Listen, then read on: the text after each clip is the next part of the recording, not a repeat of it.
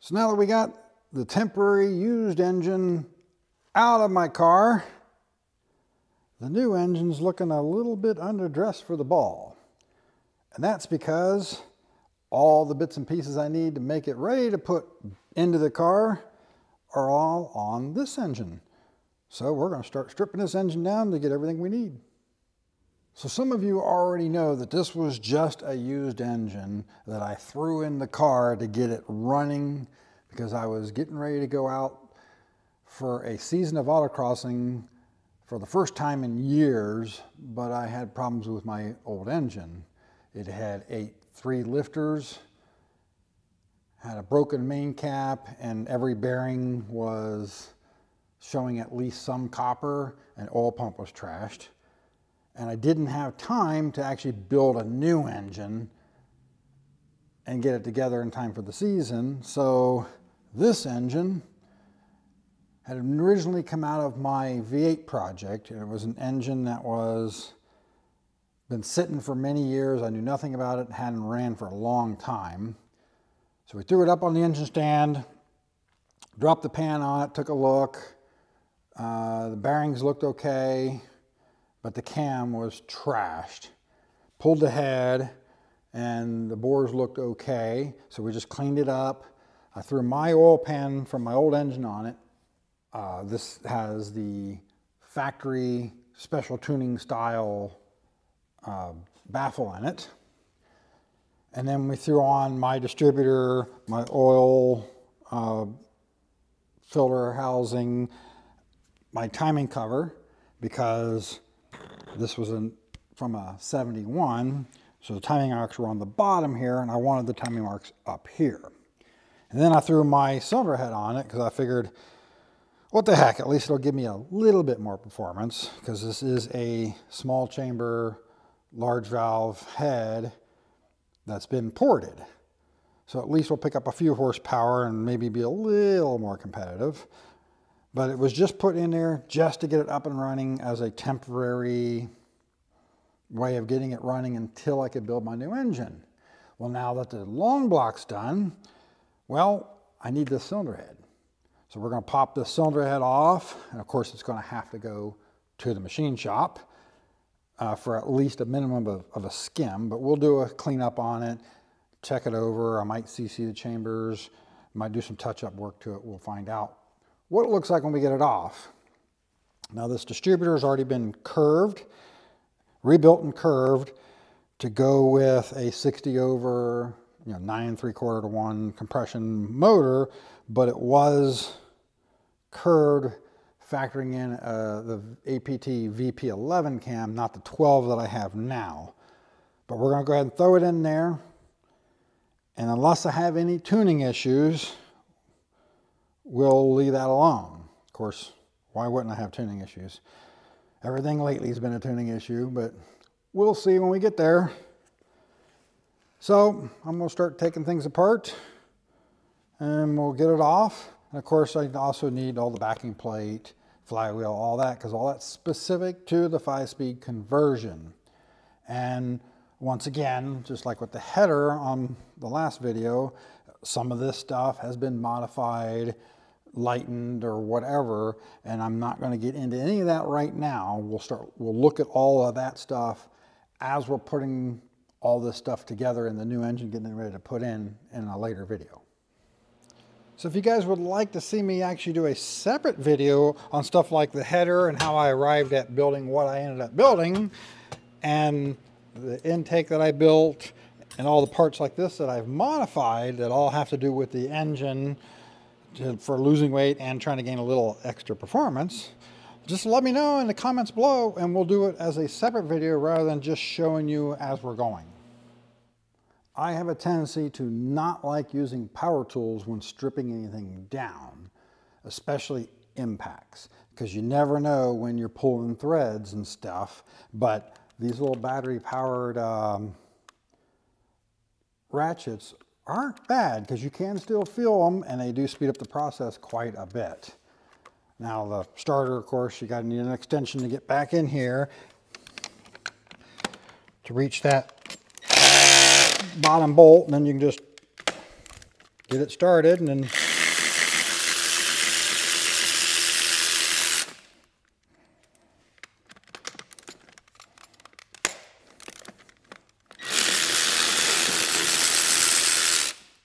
I did have a high torque starter on this before, and I would like to have kept that, but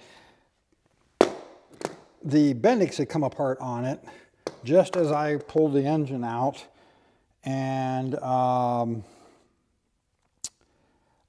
I didn't want to spend the money on another one. And it turned out that I needed the extra weight of the stock starter up on the right front corner to help balance the car out anyway, so I ended up leaving a stock starter on it. So that worked out. See if this will come off without another wrench. And of course, this is the Datsun 280Z 5-speed gearbox, and this is one of the later ones, like 82 to 84 range, so it's got the 0.79 overdrive in it instead of the 0.84, which is really nice, but I don't necessarily recommend the later gearbox if you're on a completely stock engine, especially if you're on one of the later low compression engines, because it'll feel really lazy when you drop it into 5th gear on the highway.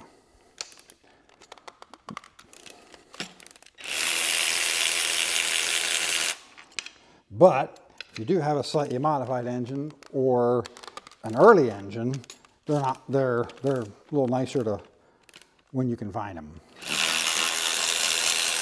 Of course, all of these Datsun transmissions are starting to get difficult to find, and the prices have been going up on them quite a bit when you do find them. So now there's supposed to be 2 more bolts down here, but evidently I didn't put those in when I did this, because I really didn't expect this engine to be in here very long. So I guess I just left it off.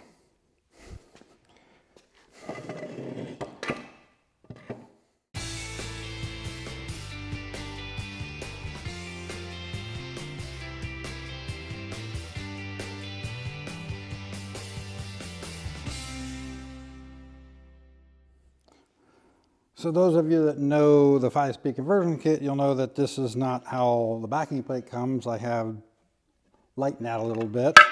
And also I have lightened the flywheel quite a bit beyond what it would have been in the kit. Because in the kit, it's turned down smaller to fit the different ring gear for the conversion, which makes it a little bit lighter.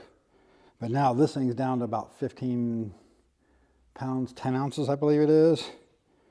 And I may have to take it in and have it surfaced here, because as you can tell, I beat on it a little bit.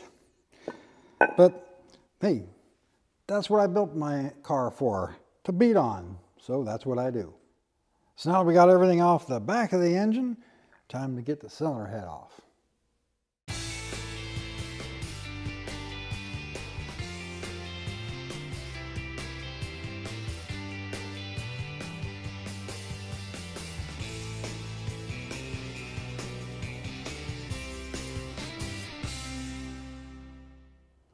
We now got everything stripped off the engine that I'm going to need, except for the actual motor mounts there.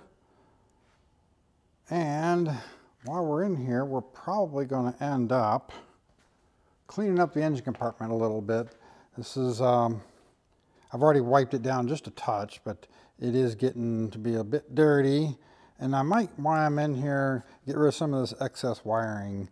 Because this thing, years ago when I put this car together, the engine wiring harness was hacked up on it.